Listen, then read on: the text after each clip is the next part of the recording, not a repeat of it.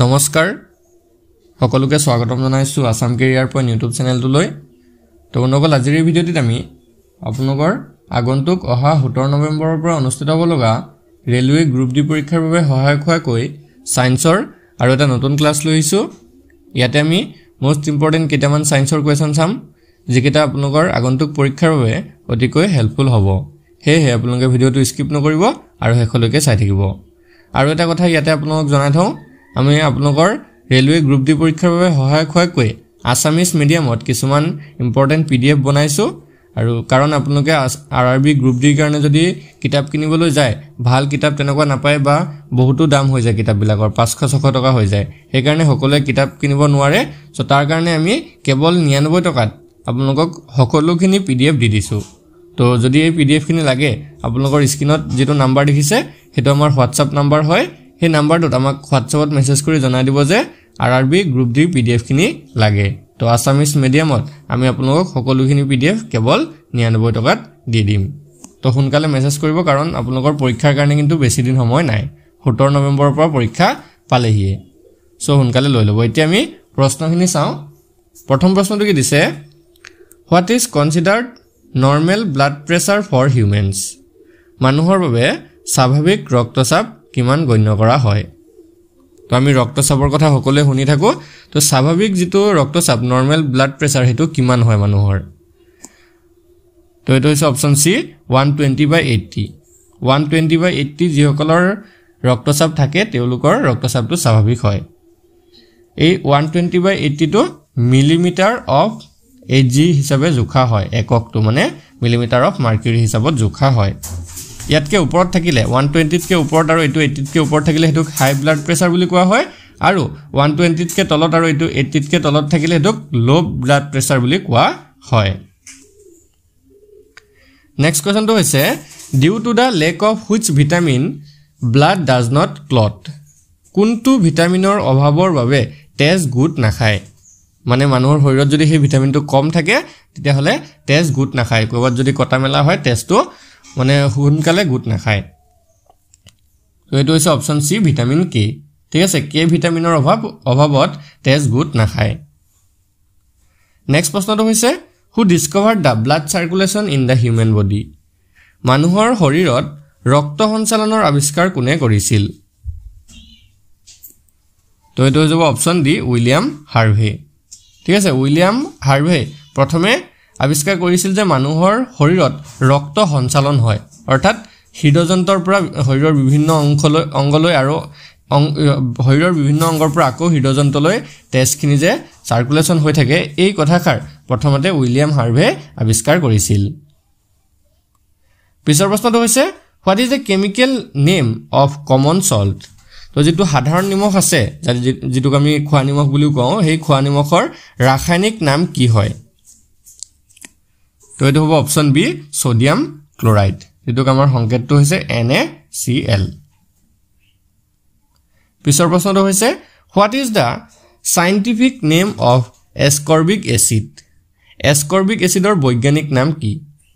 বা এসকৰ্বিক এসিডৰ আনটা নাম কি বুলি আহিব পাৰে তো ইয়াৰে যেটো শুদ্ধ উত্তৰ হেতু হ'ব অপচন সি ভিটামিন সি তো মনত ৰাখি থব ভিটামিন সি এসকৰ্বিক এসিড বুলিও কোৱা হয় নেক্সট প্ৰশ্নটো হৈছে from which gland are tears secreted কোনটো গ্ৰন্থিৰ পৰা চকু পানী ওলায় ঠিক আছে আমাৰ যে চকু পানী ওলায় হেইটো চকু পানীখিনি কোনটো গ্ৰন্থিৰ পৰা ওলায় থাইৰয়েড গ্ৰন্থি নে এড্ৰিনেল গ্ৰন্থি নে লেক্ৰিমেল গ্ৰন্থি নে পিটুইটাৰী গ্ৰন্থি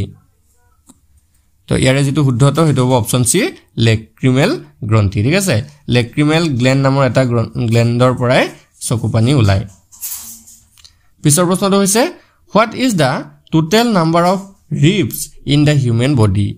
অৰ্থাৎ মানৱ শৰীৰত পাঁজৰৰ মুঠ সংখ্যা কিমান ribs কিমান থাকে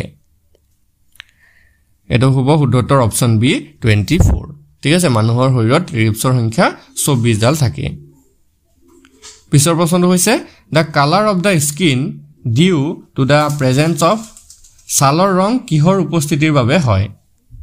আমাৰ ছালৰ ৰংবিলাক যে কাৰোবাৰ বগা হয় কাৰোবাৰ অলপ মুগা বৰণৰ হয় তো হেতু কিহৰ কাৰণে হয় সো এটো যে অপচন সি মেলানিন ঠিক আছে মানুহৰ শৰীৰত বা মানুহৰ ছালত মেলানিন নামৰ এটা পিগমেন্ট থকাৰ কাৰণে ছালৰ ৰংটো হলনি হয়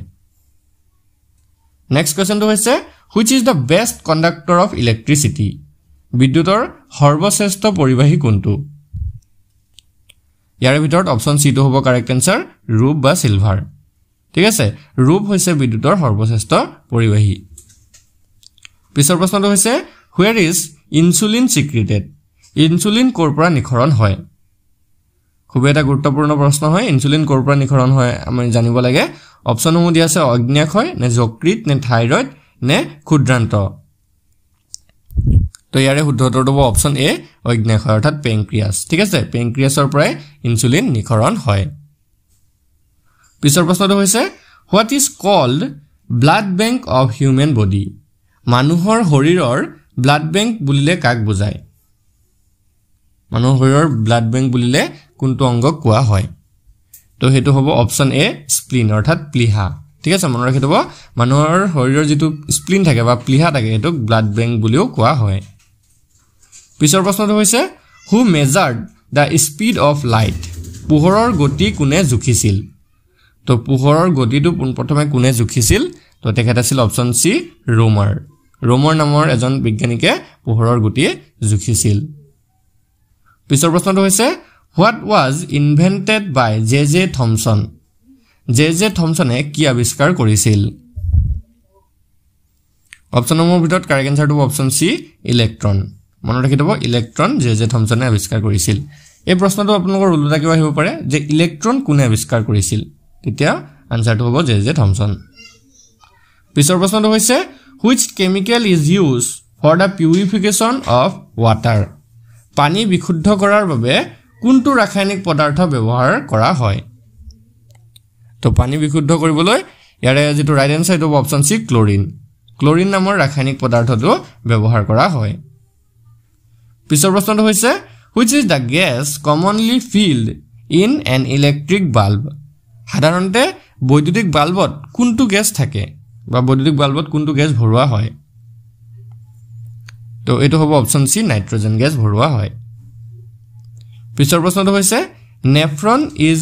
related to which part of the human body nephron মানুহৰ শৰীৰৰ কোনটো অংশৰ লগত সম্পৰ্কিত মানুহৰ শৰীৰৰ কোনটো অংশৰ লগত নেফ্ৰন সম্পৰ্কিত তো ইয়াতে অপচনসমূহ চাওক প্ৰজনন ব্যৱস্থা নে নিখৰণ ব্যৱস্থা নে ৰক্ত সঞ্চালন ব্যৱস্থা নে এটাও নহয় ইয়াৰে শুদ্ধ উত্তৰটো অপচন বি নিখৰণ ব্যৱস্থা অৰ্থাৎ নেফ্ৰনটো নিখৰণ ব্যৱস্থাৰ লগত সম্পৰ্কিত হয় পিছৰ প্ৰশ্নটো হৈছে who first used the word vitamin vitamin শব্দটো পোনপ্ৰথমে কোনে ব্যৱহাৰ কৰিছিল কোনজন বৈজ্ঞানিকে বা কোনে প্ৰথমে ভিটামিন শব্দটো ব্যৱহাৰ কৰিছিল তো তেখেত আছিল অপচন এ ফাংক নামৰ এজন বিজ্ঞানীকে ব্যৱহাৰ কৰিছিল পিছৰ প্ৰশ্নটো হৈছে where are red blood cells produced in the human body মানুহৰ শৰীৰত কোত ৰক্ত কণিকা উৎপন্ন হয় যিবিলাক red blood cells থাকে অৰ্থাৎ লোহিত ৰক্ত কণিকা ঠিক আছে এটো এনেকা হ'ব লাগিছিল যে কোৱেশ্চনটো মানুহৰ শৰীৰৰ কোত লোহিত ৰক্ত কণিকা বিলাক উৎপন্ন হয় ইয়াৰে যেটো শুদ্ধ উত্তৰ হেতু হৈছে অপচন সি হাড়ৰ মজ্জা অৰ্থাৎ যেটো বোন মেৰো বুলি কোৱা হয় সেই বোন মেৰত লোহিত ৰক্ত কণিকা বিলাক উৎপন্ন হয় পিছৰ প্ৰশ্নটো হৈছে which is the largest bone in the human body মানুহৰ শৰীৰৰ আটাইতকৈ ডাঙৰ হাড় কোনটো তো ইয়াৰ কাৰেক্ট আনসাৰটো অপচন বি ফিমাৰটো হৈছে মানুহৰ শৰীৰৰ আটাইতকৈ ডাঙৰ হাড় আজি ভিডিওৰ লাষ্ট কোৱেশ্চনটো হৈছে which is the element found in abundance in the human body অৰ্থাৎ মানুহৰ শৰীৰত প্ৰচুৰ পৰিমাণে পোৱা মৌলটো কোনটো হয় অৰ্থাৎ মানুহৰ শৰীৰত আটাইতকৈ বেছি পৰিমাণে কি মৌল পোৱা যায় তো হেতু হৈছে অপচন বি অক্সিজেন ঠিক আছে মনত ৰাখি থব অক্সিজেনটো মানুহৰ শৰীৰত প্ৰচুৰ পৰিমাণে পোৱা যায় তো আজিৰ প্ৰশ্নকেইটা ভাল লাগিলে ভিডিওটো এটা লাইক কৰি দিব আৰু আমাৰ চেনেলটো সাবস্ক্ৰাইব কৰি লব কাৰণ আপোনালোকৰ আগন্তুক অনুষ্ঠিত হ'ব লগা কম্পিটিটিভ এক্সামৰ কাৰণে আমি সম্পূৰ্ণ প্ৰিপাৰেচন এই চেনেলটোত কৰাই দিম আৰু যদিহে আপোনালোকৰ পিডিএফ সমূহ লাগে ৰেলৱে গ্ৰুপ ডিৰ পিডিএফ সমূহ যদি আপোনালোকৰ লাগে কেৱল 99 টকাত তেতিয়া হলে আমাক এই নম্বৰটোত হোৱাটছএপত মেছেজ কৰিব আমাৰ নম্বৰটো হৈছে 8133840965